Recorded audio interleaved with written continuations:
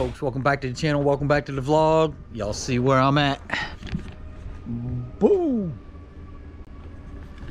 Got a different place today. We're at EFI Specialties with Mr. Dave Katz, who's been tuning Shake and Bake for quite a while now. We're out here to get old girl on the dyno.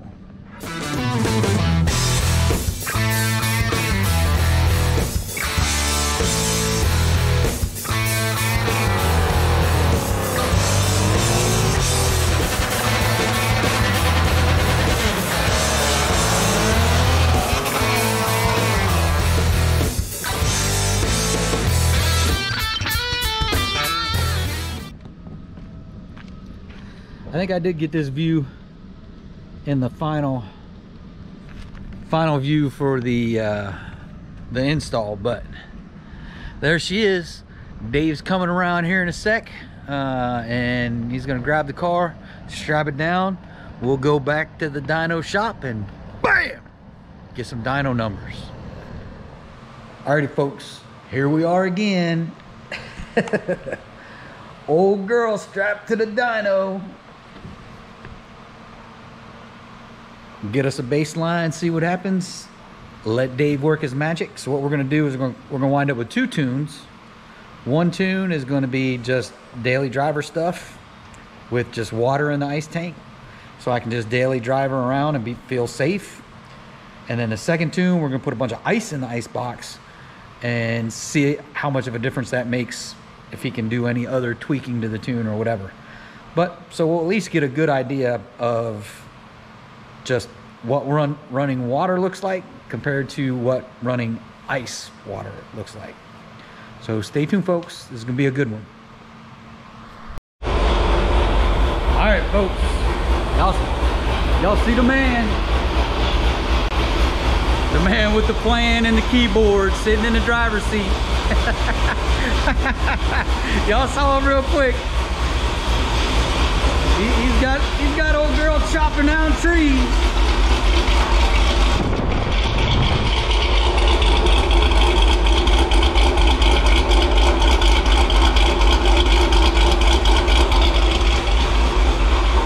He's got her chopping down trees.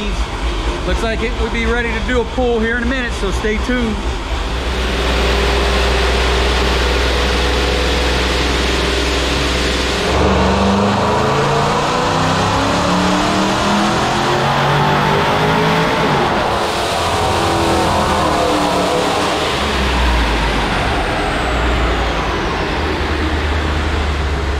Ugh.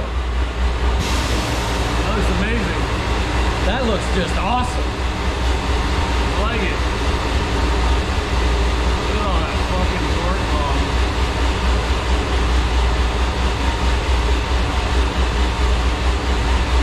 This one's the most recent. Holy.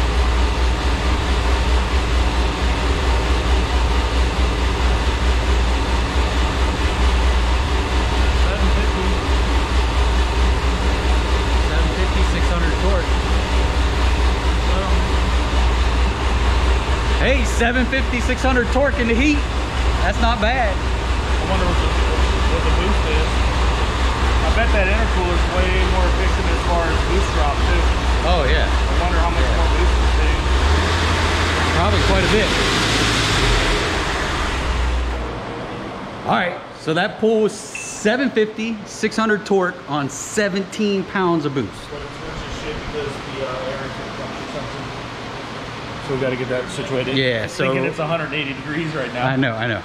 So hey, you gotta here's the next piece of this. YouTube loves it. It is we got to fix the air intake temperature sensor, because we have the GM one that fits in the back of the Hi-Ram, where the Mopar one is, or the GM one is 1/8.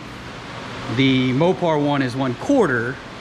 So you got to have the Mopar one and an adapter to make it all work. So I will tell you this. Dave is checking to see if he has it. So cross my fingers. I see a lot of cars come across our dyno, and I promise you I've seen this problem a lot. This exact one. The same shit. The GM one and everything. So don't feel bad. So we're in a little bit of conundrum right now. Crossing my fingers, Dave's got what we need. We'll see.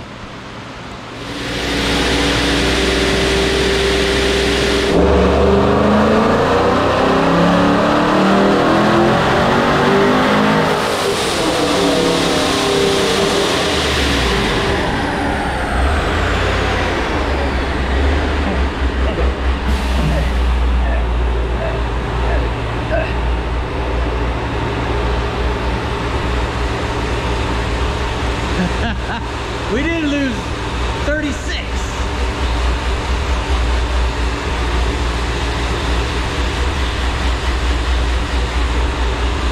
We did 714 and 600 pound-feet of torque.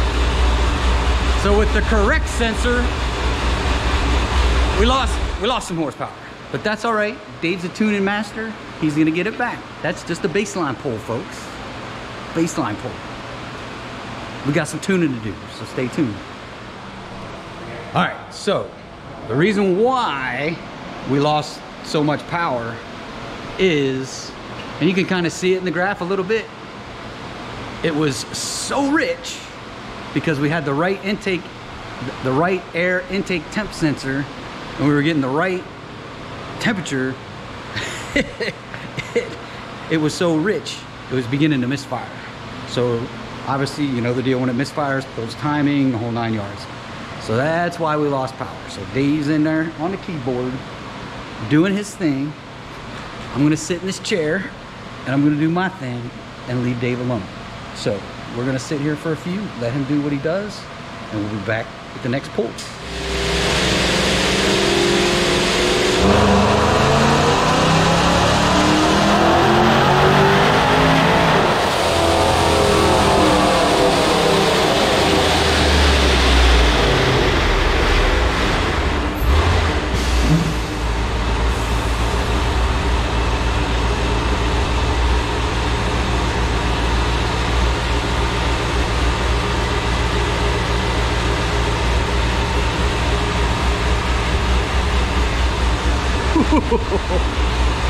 $786.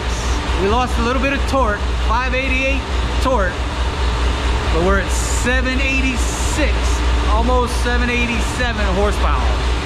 Woo-wee. I'm sure Dave's got a little bit of tweaking to do. Let him do his thing, and we'll see what happens.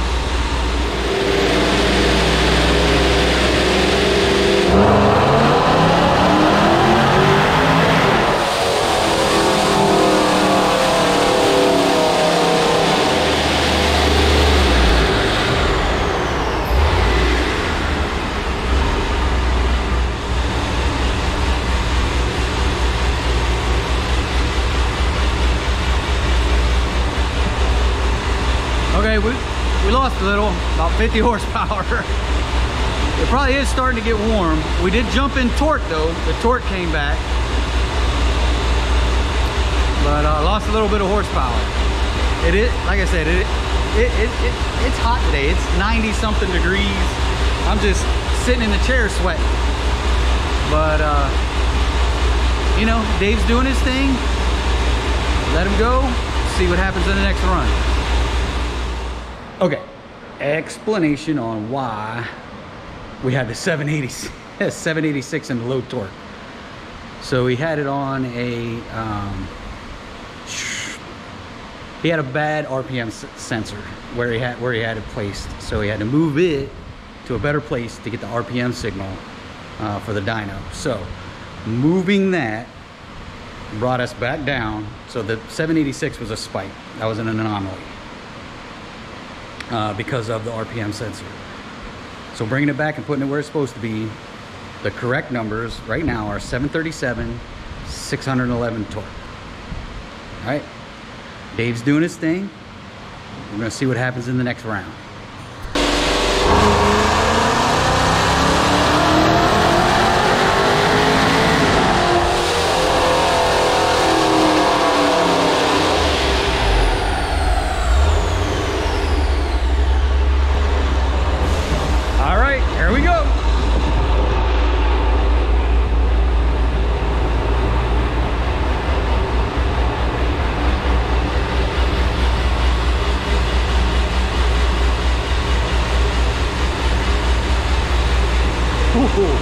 that torque is jumping up a lot. So we got 744 horsepower, 643 torque. Ooh, that's a lot of torque. That's gonna get this bear moving, that's for sure. Get this boat out of the water and on the road. All right, we'll be back with the next one.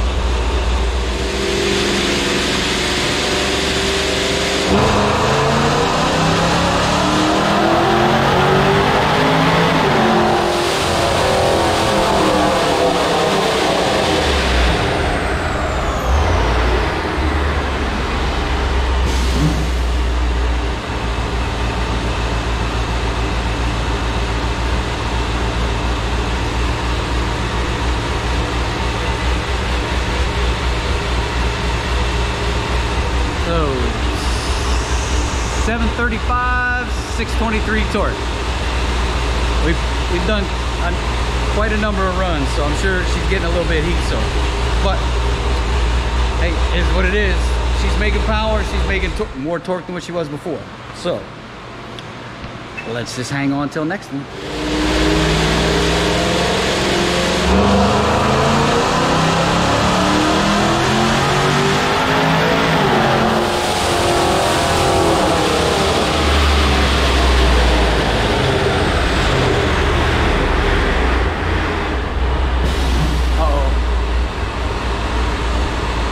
Something wrong with the TV.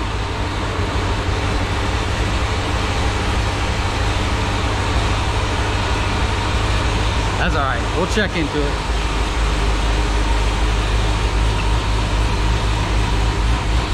Let's sneak up behind Dave.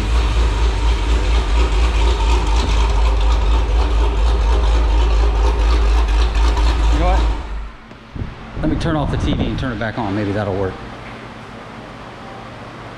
When in doubt, turn it off, turn it back on.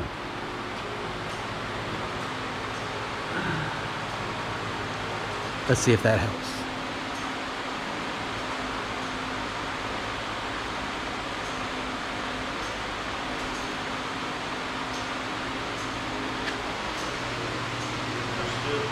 I don't know, it won't come up here. Did it fix the problem? Huh?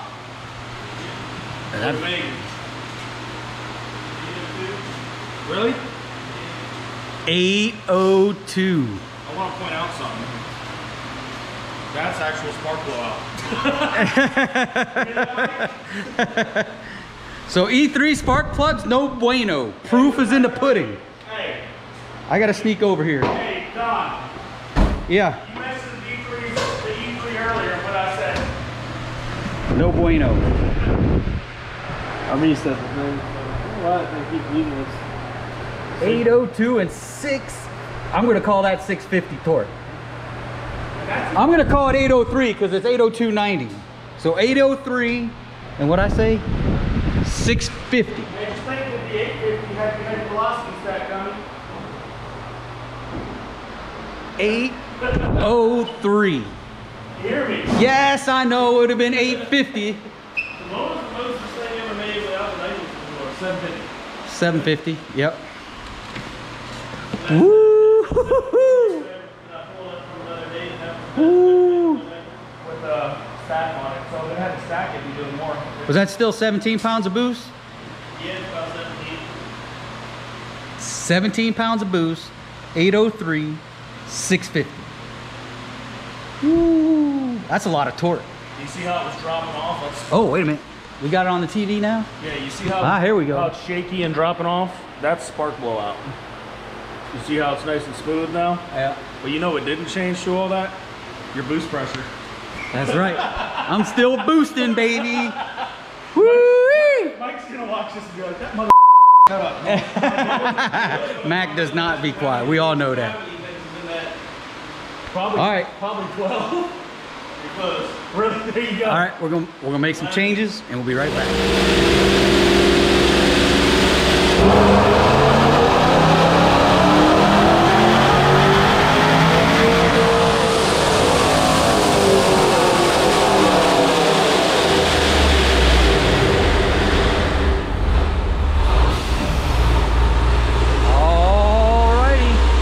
Woo!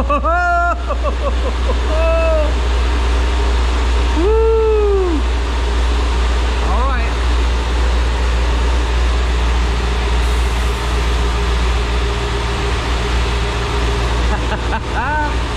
$836 and $648. Woo-wee! $836.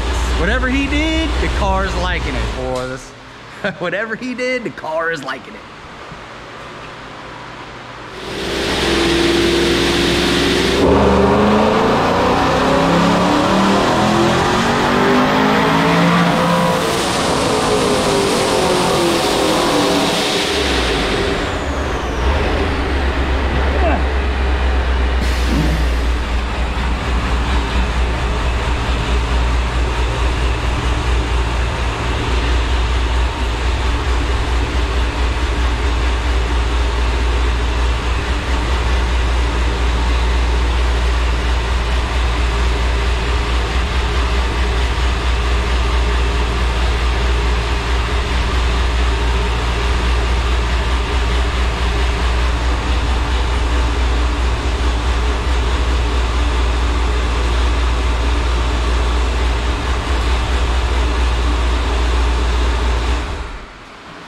$876. God. 876. 671 torque. And that's not even on ice yet. That's without the velocity stack. That's without a smaller pulley. That's the same pulley as the last setup. Same injectors. Man, that's amazing. There's the graph by itself.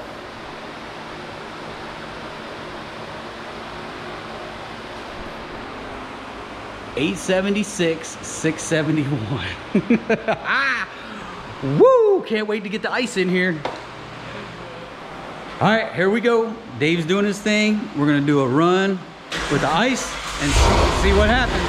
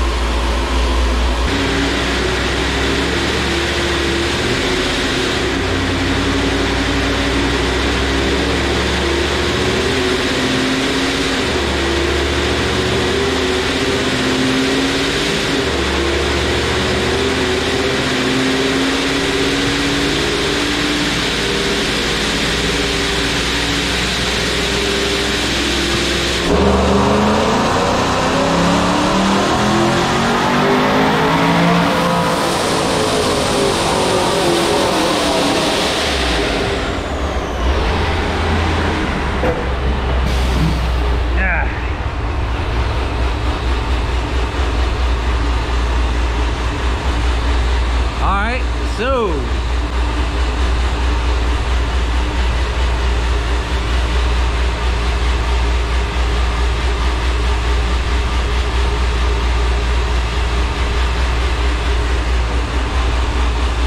$880, $677. All right, I'm sure he's probably got some tweaks that he's got to do. We may throw the last bag of ice in. You know, let's check out the intercooler.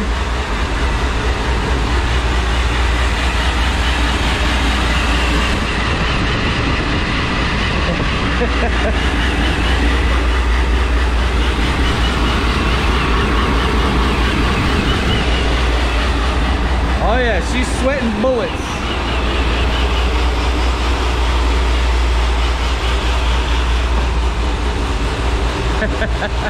It's sweating pretty good. I'm gonna go get the other bag of ice and toss in.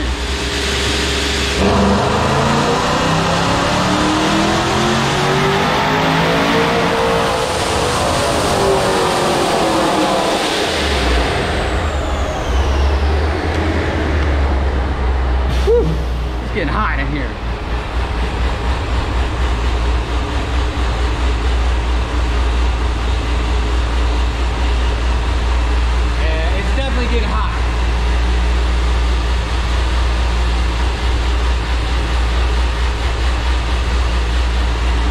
dropped to 857, 664. Must have been a bleep in there somewhere. We get a blip. I mean, all the numbers are exactly the same. I guess it's just heat soak, even though it's not really getting that cold. Yeah. I mean, even that got back up to 90 degrees through a pull. Oh, so that was 90 degrees on the intake temps? See, that one, Yeah, that so the 876 was pretty cooled off too, because the car sat for a while. because the car sat for a while, yeah. So I think, you know, if I was to do that pull again now, it probably would be back in the 850, 860 range, just like the pull we just did. Right. But I just think to see a benefit from the ice, it needs to get down to like 50, 60 degrees or something. Like, I don't know what So we need more ice. I don't know what Demori did different on his, because his shit got down to like 50 degrees when he dumped the ice in it. I mean, he may have dumped way more ice. I wasn't really paying attention. But He probably dumped more ice in there. he dumped the ice in it. That shit went down to like 55 degrees or something. And it picked up like 40 horsepower. More ice, baby. More ice next time. But I think we're good. 876 with just water. Ice will just be a bonus at this point. Yeah, I mean, doing that well with his water. Yeah, super happy with that, folks. Super happy with that. So we did some ice runs. We did one run, did a little bit better. Obviously the car was starting to get a little heat soaked. We've been doing a few runs. Again, dyno numbers are dyno numbers, right? They are just a tool to tune the car, and that's what Dave uses the dyno for, is to tune the car, not necessarily spout off horsepower numbers. But I know everyone on YouTube likes to spout off horsepower numbers. So our top numbers, 876, 671 on just water, 880, 677 with ice. And that 876 number, the car sat for, gosh, probably an hour and a half, 2 hours. It sat for a while. And it, again, just goes to show when the car starts making passes and starts heating up, numbers go down. That's just the way it is. But I'm super happy with what came out tonight. Dave did his thing. Got me way more than I ever expected. I never expected to gain, what, 120 horsepower just off of the setup alone? Yeah, I'm trying to find He's trying to find the old one to match it up to, but it's all good. That's gonna do it for this one, folks, because I'm tired. That's gonna do it for this one. If you're stopping in for the first time, please check out the rest of the channel. If you like what's going on with the rest of the channel, do me them few things: like, subscribe, smash the bell, shoot me a comment, share it on your social media. I'll definitely appreciate it. Shake and Bake will definitely appreciate it, because every red penny from YouTube goes right back into Shake and Bake. That's it for this one, folks. Adios.